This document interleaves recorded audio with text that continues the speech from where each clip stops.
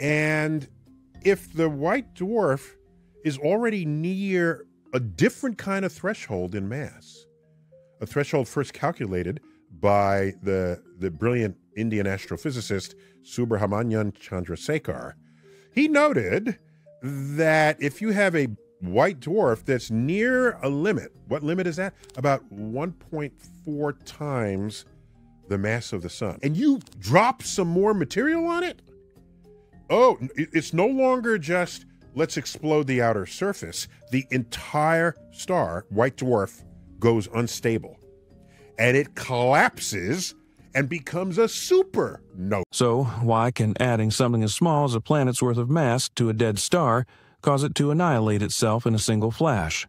A white dwarf, roughly the size of Earth, can quietly hold more mass than the sun. Yet, if you push it just a bit too far, every atom inside suddenly loses the contest against gravity.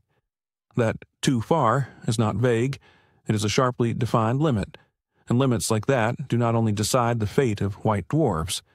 They set whether a collapsing star becomes a neutron star, a black hole, or tears itself apart in a supernova, and they exist for deep physical reasons, not cosmic drama.